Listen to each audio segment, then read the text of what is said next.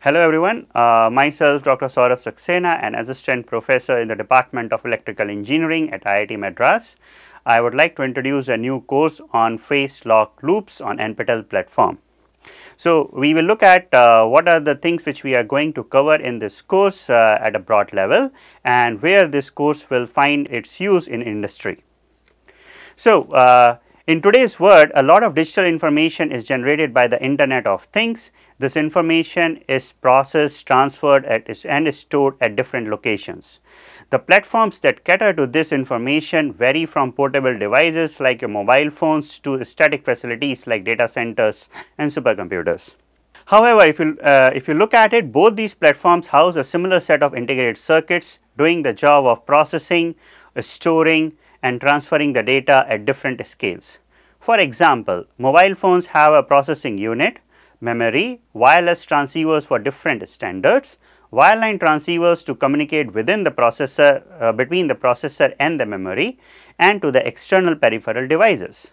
The analog to digital converter and digital to analog converter are there for the audio and for other activities also. You have a power management unit to manage the power of different ICs which are present on the mobile phone.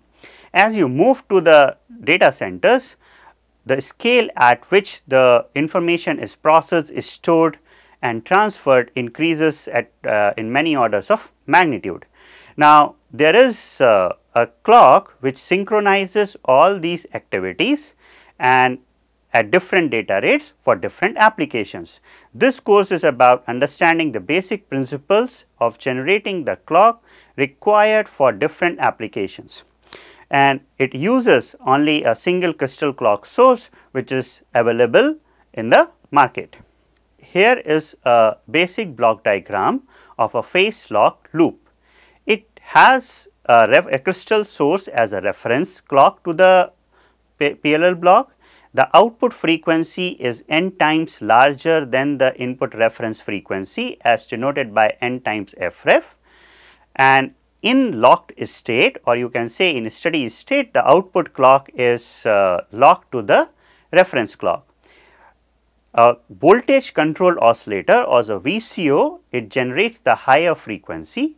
It is regulated by the loop using a charge pump and a loop filter.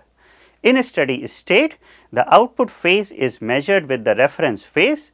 The phase error output controls the current through the charge pump to the loop filter, and in this manner we actually generate a high frequency clock for the required applications. After understanding the basic building block for the clock generation, we will be able to design the clock for different applications for a given jitter and noise specifications. I hope you will have a good time in learning the basics of the PLL, and then you will be equipped with the design techniques as you move to your project or an industry. Thank you.